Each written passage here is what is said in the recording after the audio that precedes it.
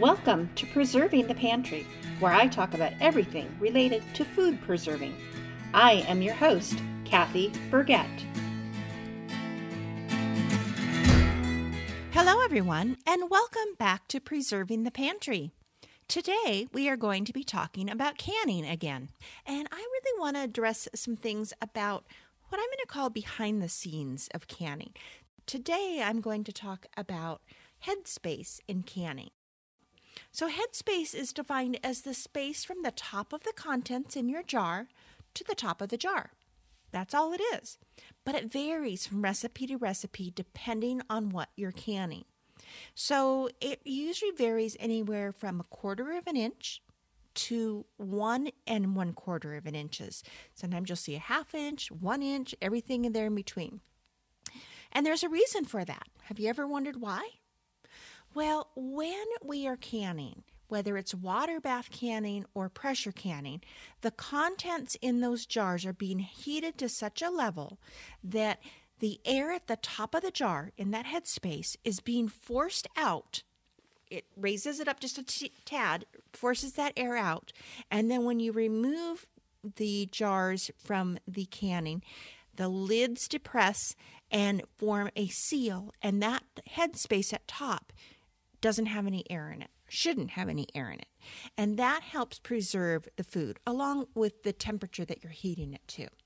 So it really depends on the type of food that you are canning as to how much it's going to expand as to how big of a headspace you have. So when you usually have jams or jellies, it's 1/4 of an inch. Some things like my tomatoes that I have is a 1/2 inch space. So some things that you're canning like beans, fish, meats, apple pie filling, those are items that we're going to expand more in the jar when they're being heated up. And so they're going to have 1 inch to 1 1/4 inches of headspace. So every recipe is going to vary on that. Some of the items, when they're being heated up, they naturally expand, and sometimes that's due to the amount of the air that's actually in the food. So think about apples. They actually contain a lot of liquid, a lot of water, but they do contain a lot of air as well. And so those items expand and they'll take up more space. And so we need to have a little bit more of a headspace on our jars.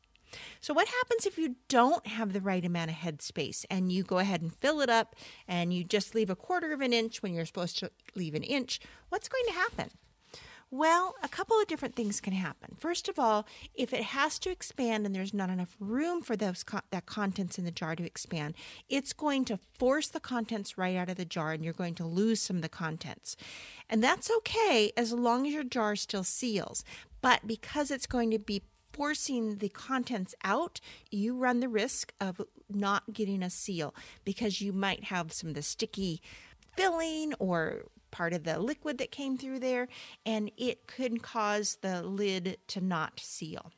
If you underfill your jars, like if you're canning jam and you leave a 1 inch headspace, well, here's a couple things that can happen there. First of all, you might not get all of the air out of the jar when it's canning, so you risk the possibility of the contents being spoiled over time, or you might have some discoloration on the top there. Another thing about headspace is you only worry about headspace before you process your jars. After your jars come out of the canner and they've cooled off and you're getting ready to put in your pantry, you might look at them and say, oh my gosh, there's no headspace left. That's okay. The job is done. And hopefully you've left enough headspace in there. It's one of the reasons, though, that you're going to be removing the rings from the jars, washing off the outside of your jars, and then checking that seal and making sure that they're sealed. Keeping that ring on, especially if your contents filled all the way up to the top, might show a false seal. So you want to always remove those rings. Recipes from the National Center for Home Food Preservation should always indicate several things in the recipe, and one of those is the amount of headspace to leave.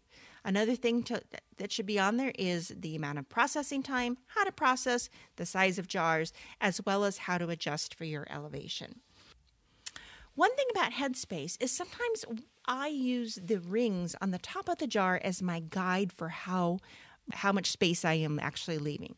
That's a good guideline, but sometimes jars aren't always precise. So there are some tools that are out there you can put right on the rim of your jar, hangs over, touches the top of your contents, and you can get a real precise measure on your jars. Once you know your jars and you use the same type of jars, you can use those rings as a guideline, but make certain you know what those are. I hope that this was helpful, and I hope that the next time you can, that you understand a little bit more about Headspace. If you have some questions about canning, I'd love to hear what you'd like to know more about. I'll see what I can find out. I'll research it and get back to you and post a new podcast. I'll see you next week in the pantry. Bye.